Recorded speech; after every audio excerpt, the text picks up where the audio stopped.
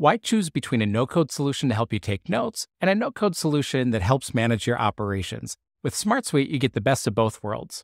Hi, I'm Dan Lehman from AutomationHelpers.com, a SmartSuite implementation partner. SmartSuite has a powerful field called a SmartDoc, and you can create as many as you need. You can press this plus button and add a new SmartDoc.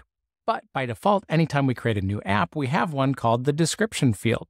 So I can open this up, and this gives me lots of different options to be able to take detailed notes and have rich images and everything else that we need to be able to capture our information here and make it presentable as a team. We have a nice editor up at the top that we can use to format our text, but we have these really powerful features of blocks that we can add new elements by using a slash.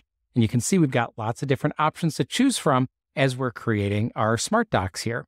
I can start searching for date, insert a date, and I've got a date picker that I can select from. And now we have a date that's inserted here. You'll notice that I've got these different headings up at the top. And when I use different headings, this automatically populates my table of contents. So I don't have to actually create those myself. Instead, I just create the headings and it includes that table of contents automatically. So if we click on an item like attendees, that's going to take us and scroll us down the page to exactly where we need to go. Now we've got lots of different options here, from adding images. We could add video as well. The different headings that we have are collapsible, so we can see the pertinent information at a given time that we want to be able to see. I've got an attendees section here. You can see our use of emoji that we're doing there. And one of the things that we can do is we can actually call out individuals from our team by using the @ symbol. And so I can call out someone who's present for a meeting. I also have the ability to actually link to another record. So maybe we're talking about a specific account that we're working with, and I want to use the # or hashtag here to be able to click and link to that record.